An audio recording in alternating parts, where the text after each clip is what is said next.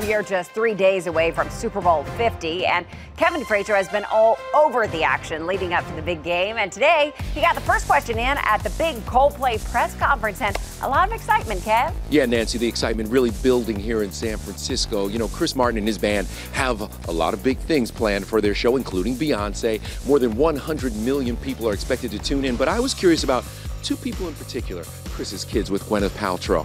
Are they excited about Dad's halftime performance? Apple and Moses, where will they be watching it from, and do they get how big this is? I hope they'll watch. I don't know what else is on that day. Will they be there with you? I hope so. It's hard to get tickets, man. My son designed my shoes, so I asked him a few months ago, please could you make me some Super Bowl shoes? And he made 2 pairs, and one is for this and the other is for the Super Bowl. So yeah, they've been lovely about the whole thing. The band faced media from all over the world, and they know that the exposure they're going to get during the Pepsi Super Bowl 50 halftime show could be a game changer for their career. Everyone who does this show knows it's the biggest honor, it's the biggest privilege, and so they put their life and soul into it. And don't expect to hear them play their new song, Hymn for the Weekend, that Beyonce appears in.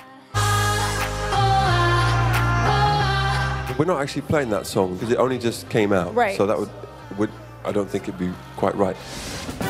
Saturday on CBS, Kevin co-hosts the NFL Honors Preview Show with Melissa Stark. This is the Embarcadero on iconic Market Street here in San Francisco. Their show will be followed Saturday by NFL Honors on CBS, which is known as the Oscars of football.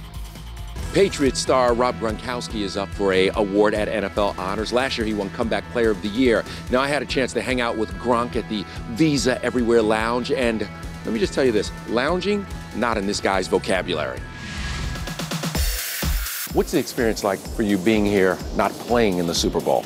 It's always a better experience playing, but at the same time, just coming, doing all the festivities, doing a couple appearances at some parties, it's just a blast. There's one guy you want to go out to the parties with. It's this man right here. Yeah, when I'm on fire, the party's turned up. I really like Oh, you mean like this Gronk? I really like it. Look out, Channing. Big man is gunning for you.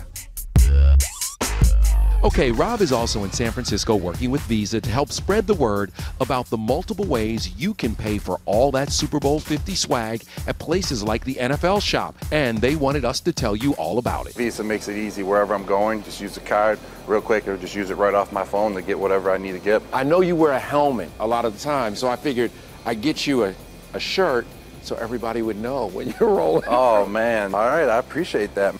Now, I want to show you what happened right after we turned off the cameras. There's a trampoline in the Visa Everywhere Lounge, and Gronk hopped on it. He's just a big 265-pound kid.